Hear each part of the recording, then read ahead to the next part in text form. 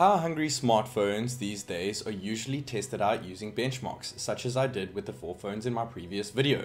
These are 2 of them here, and I have the OnePlus 6T and the Honor Magic 2, which just recently released. Now, the OnePlus 6T is paired with a Snapdragon 845 chipset, and the Honor Magic 2 is paired with a Kirin 980, their latest to date, which just released a few weeks ago. They're both paired with 8 gigs of RAM and 128 gigs of storage. Now, these 2 phones, I have enabled performance mode on the Honor Magic 2 as well as the gaming mode, which optimizes RAM, GPU, and CPU on the OnePlus 6T. Guys, this is TechNick, and without further ado, let's go. I hit the timer and I started them pretty much at the exact same time. Now, I did pull the slider down on the Magic 2 for the selfie cam because I feel that that is relevant, since that is the only way that you can actually take a selfie. You can see that due to that there is a little bit of a delay with the Honor Magic 2 as opposed to the OnePlus 6T. I did enable a VPN here since I am in China, so that I can use all these other apps such as Facebook, social media apps, as well as Google services.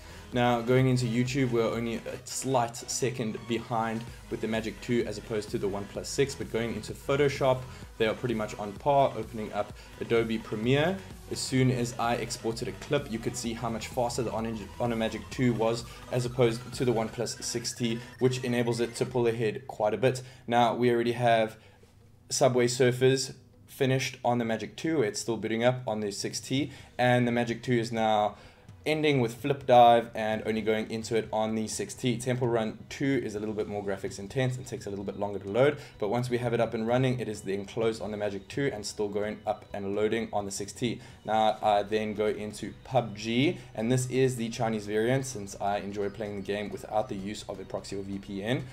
So it is going slightly slower here due to it being on a VPN right now, but they are exactly the same, guys. So after PUBG, we go into Spotify, and now we're already loading Spotify on the Magic 2, where the OnePlus 6T just went into it, already hit Netflix on the Magic 2, and going into it once again on the 6T. There's the Antutu mark, and hit that lap, and now going backwards on the Magic 2, where we're about to just start doing that on the 6T, lapping that, just 4 seconds behind. Now, going through all of them, you can see that either phone don't have any issues when it comes to reloading the apps. Neither of the apps have closed on either device, and that is due to the hefty 8 gigs of RAM. Now, I'm sure if they were just 6 gigs of RAM, it would be able to hold this quite well as well.